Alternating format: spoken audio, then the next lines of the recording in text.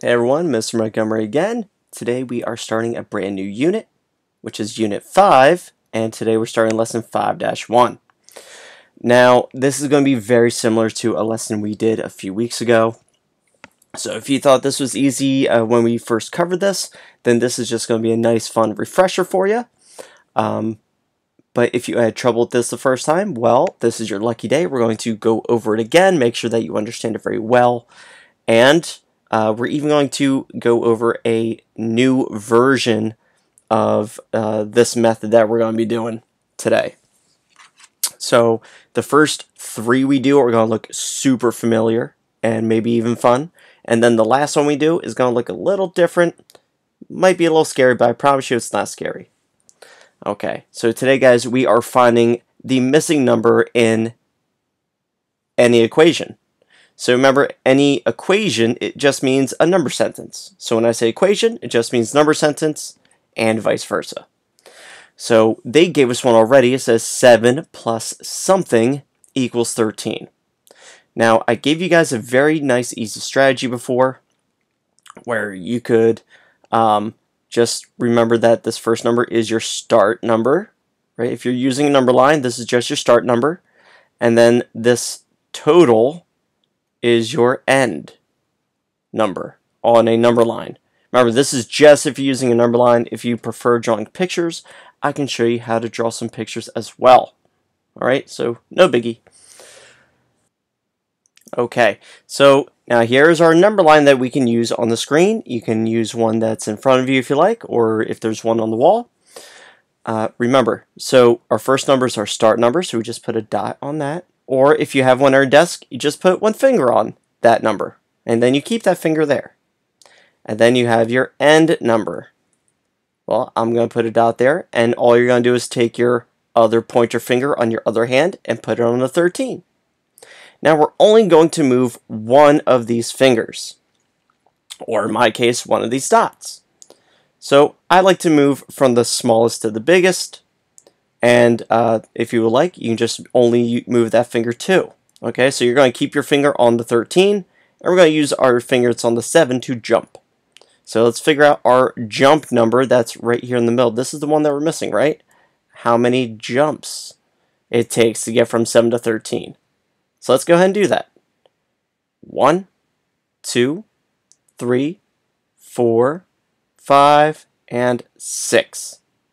So it took me 6 jumps. So that means our missing number is 6. So 7 plus 6 can equal 13.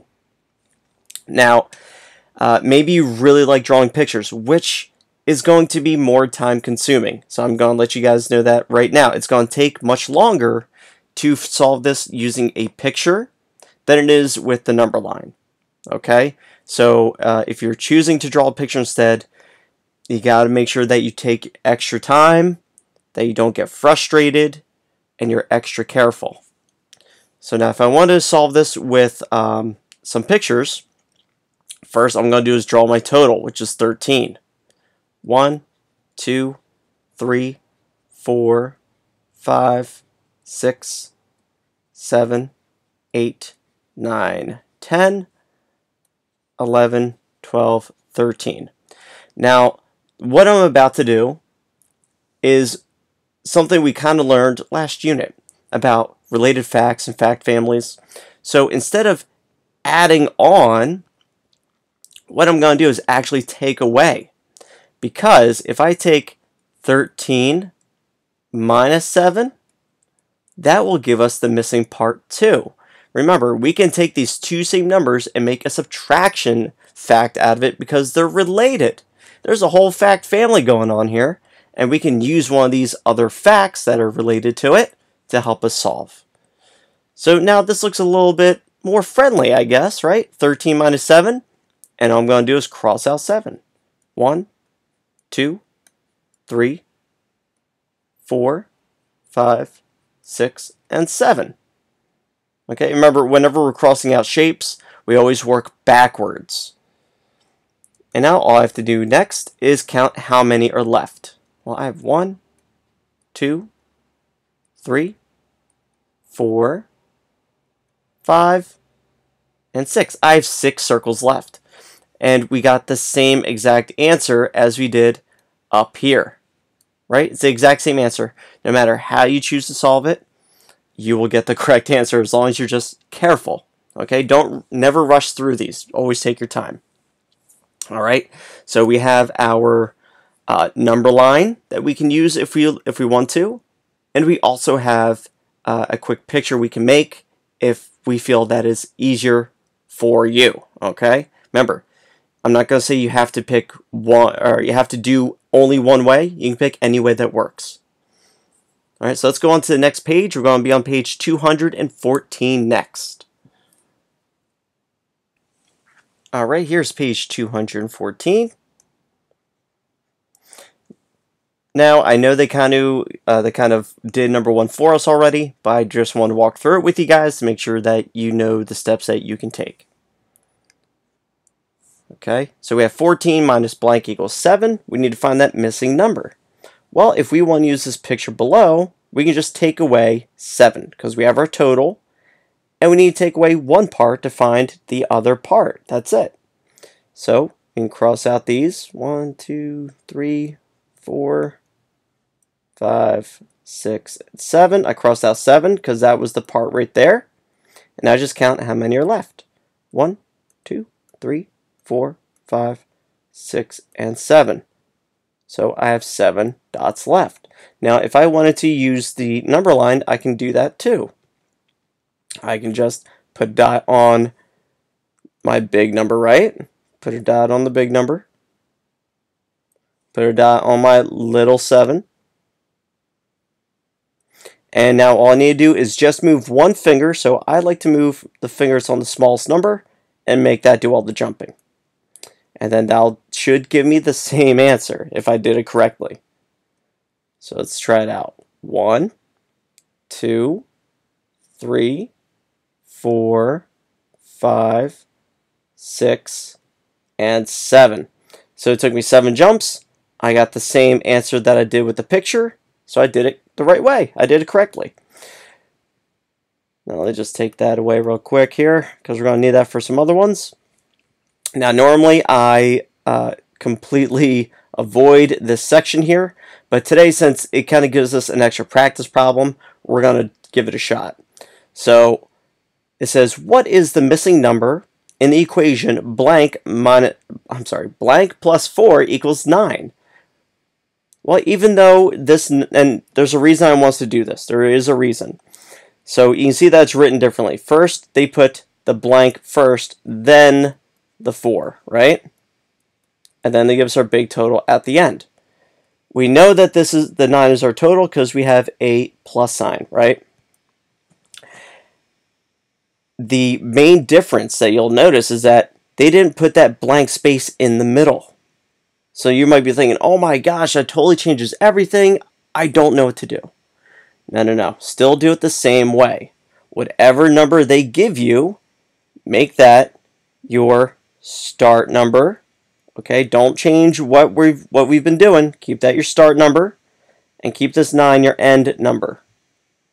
And then you're still going to make your jumps, and that number will go in the blank spot.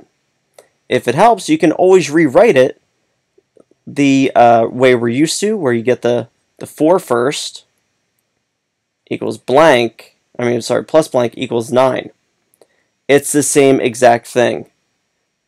They'll give you the same answer. You're going to use the same method. No matter what, this 4 is going to be your start number. And this 9 will be your end number. Okay? And I'll go ahead and make those dots. Put down the 4. Put a dot on the 9. Go ahead and solve this one completely on your own, and we'll go over it together.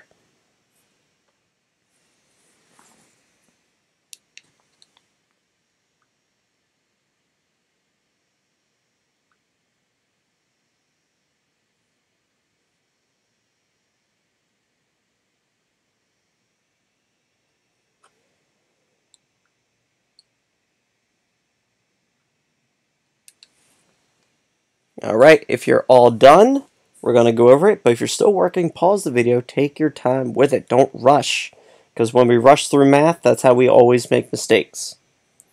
Okay, so here we go. So now I already have my start number right, which is 4, because that's the part that they gave me.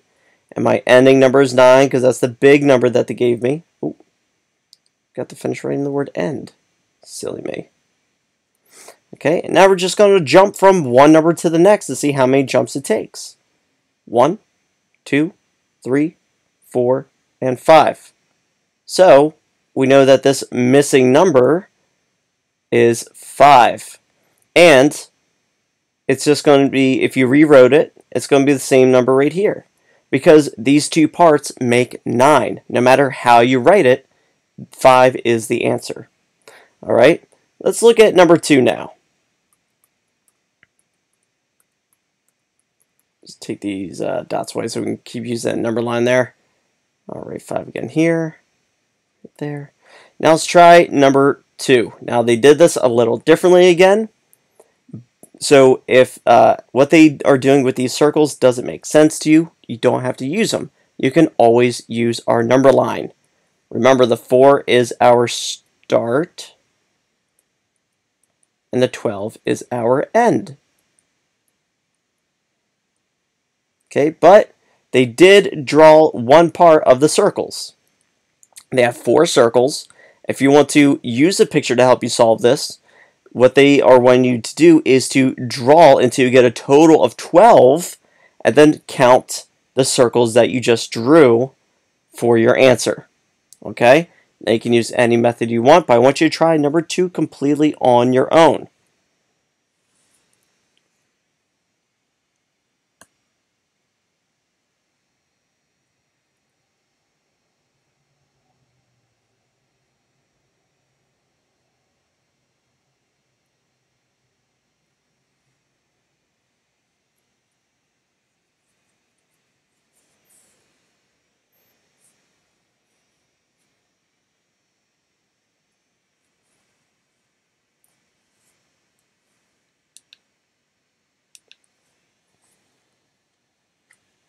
Alright, now if you're still working, pause the video and take your time.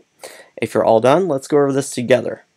Okay, so first I'm going to use my circles right here. Let me change the color up.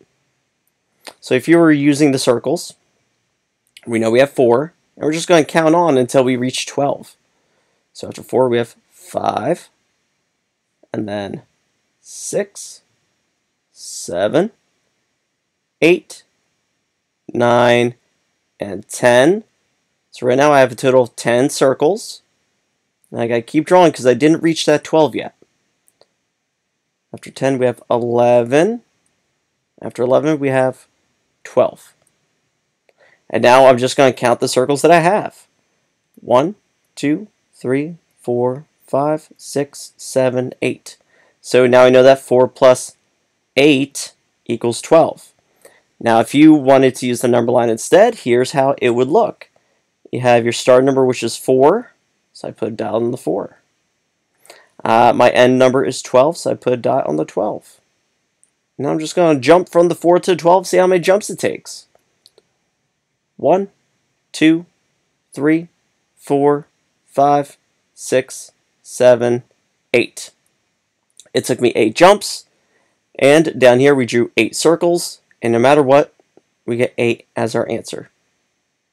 Okay, let's go on to page 215, and we're going to do one more together, and I'm going to explain why we're doing this last one together, because it's going to look a bit weird. It's going to look a little weird, okay? So let's go check it out. Okay, so here's page 215, and here's the reason. Oops, that was a bad circle I just did. Let's try it again. There we go. And we're going to check out number 3 real quick. Now, just because we know that there will always be one missing number in all these problems does not mean it's always going to be a small part that's missing. It could be just a total that's missing too. So if you look at number 3, it says blank minus 9. That is the really important thing, this minus sign. Something minus 9 will equal 8.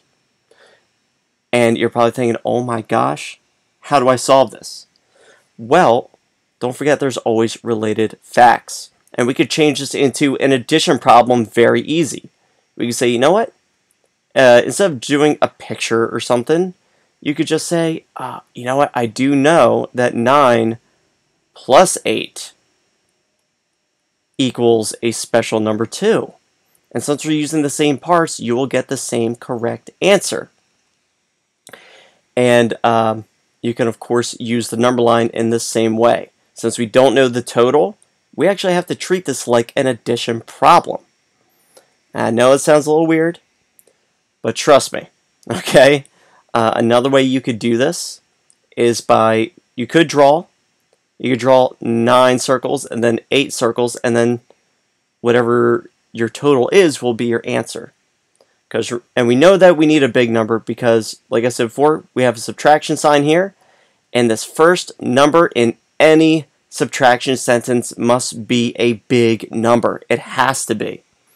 So be very careful with these problems, and this is why I'm telling you to take your time.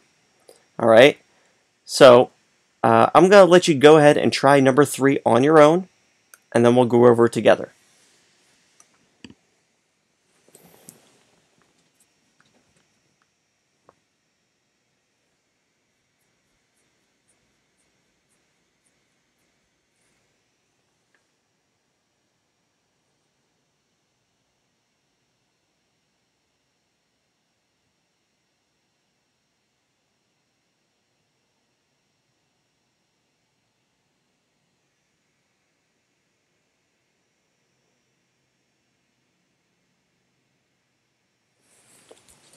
Alright, if you're still working, pause the video. But if you're all done, let's review it together and make sure that you're taking the correct steps. Okay, so we have 9 and 8, right? We need to figure out this big number that goes at the beginning of this subtraction problem. So, like I said, we can treat it like an addition problem to find that big number. I'm going to start at 9 and make 8 jumps. 1, 2, 3, 4, 5, 6, 7, and 8. And I'm laying on 17. So that's telling me that 17 minus 9 will give me 8. Also, if you wanted to draw, you could do that too. I could draw 9 circles. 1, 2, 3, 4, 5, 6, 7, 8, 9. And now in a different color, I'll draw 8 circles. 1, 2, 3, 4, 5, 6, 7, and 8. I know it's a little sloppy, but it's okay. So I have 9 up here. Counting on from 9, I have 10, 11, 12, 13, 14, 15, 16, 17. And either way, I get 17 as my answer. Okay? So just be careful. They want you to be able to solve any addition or subtraction problem with any number missing. Alright, so that's what we're just practicing today. Alright, we've done this before. So if you're having some trouble with this, make sure you let me know. But hopefully this helps. Hopefully you guys are getting anything. It's just kind of fun and easy. Have fun. So hopefully this video helped, and I'll see you guys next time. Have a great day.